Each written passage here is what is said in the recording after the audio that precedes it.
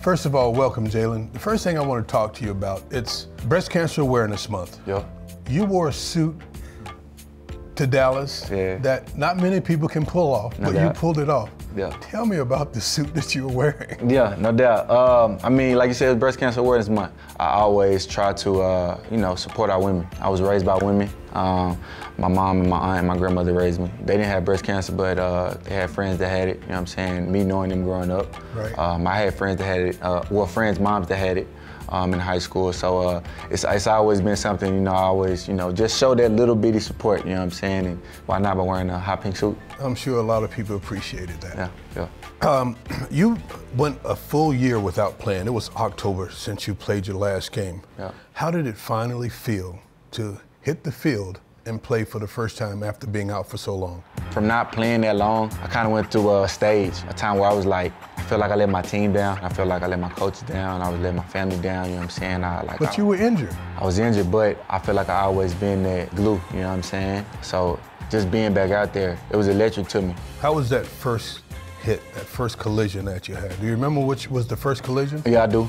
What was that? It was the... It was the touchdown. It was the Tavon Austin one. Yeah, because I watched it. It was the Tavon Austin one. I watched you that game, and I know that was your first collision. That was my first collision. But talk about that a little bit. Seen him, he hit the little reverse or whatever.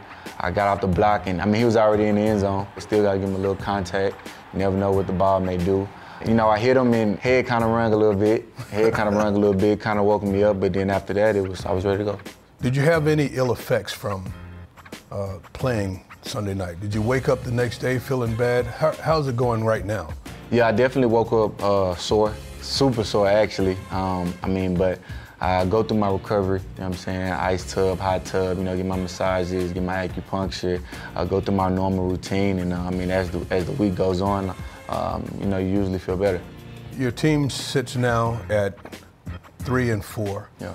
And a lot of people think the sky is falling. Yeah. Can you tell us something to make us feel better?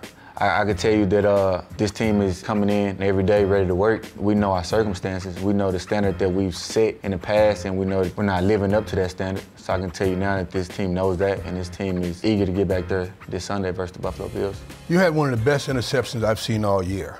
Appreciate it. The playing of the ball in the air, the recovery on the play. Just take us through your assignment and what happened on that play. Well, it was a cover 3 scheme, but they were running out of that front the whole game. It was putting Tavon in, bringing the tight end over, and they were running the ball opposite side. Tavon comes out that play, and he's literally 4 yards wider than where he was regularly.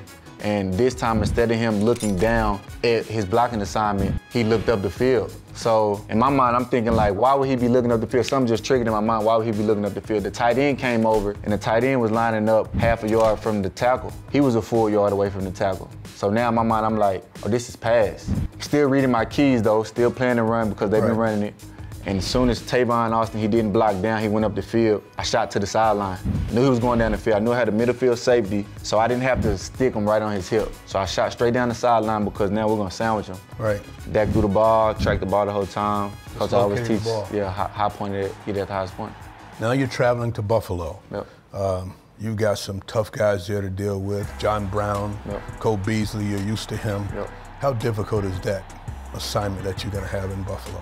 It's a different dynamic of receivers that we played last week. You know what I'm saying? A little bit shorter guys, quicker, faster guys. The thing with that is you just got to try to cover those guys up. You got to try to make the quarterback feel as uncomfortable as throwing it to those guys. You know what I'm saying? Where he can't actually see those guys, and we got to switch our looks up. Now, this guy is a quarterback who can run the ball, and he has a big arm. He can make all the throws. So we just got to cover those guys up really good. How hard has it been for you? Like watching your guys play, and they've given up a lot of big plays, and you knowing that you healthy can help these guys out. How tough is that when you're watching that?